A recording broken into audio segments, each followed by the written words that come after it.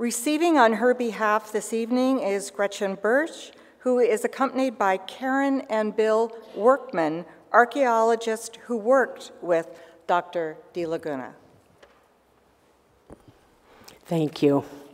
We are grateful that Frederica is being honored today. She was a remarkable woman who dedicated much of her very long life of 98 years to Alaska. Freddie did her original work in Ketchimak Bay, most of which was on Yukon Island where my family homesteaded.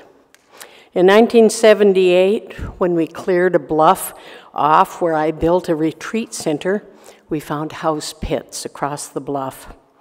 We invited Bill and Karen Workman and Bill's university students for a field school. We sent Freddie an airline ticket, and she came for a month, almost 40 years after she had done her original work there.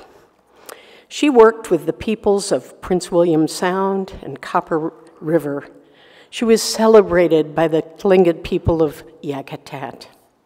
Special thanks to Janet Klein of Homer, author and archaeologist, who went back to Bryn Mawr and spent time with Freddie during her last years, helping her sort her photos. Freddie generously gifted them to Alaska, and you can find them online. Janet kindly wrote the long bio on the Alaska Women's Hall of Fame website.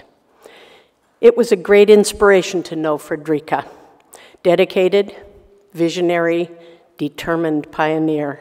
We're glad she's being celebrated today for her many contributions to Alaska. Thank you.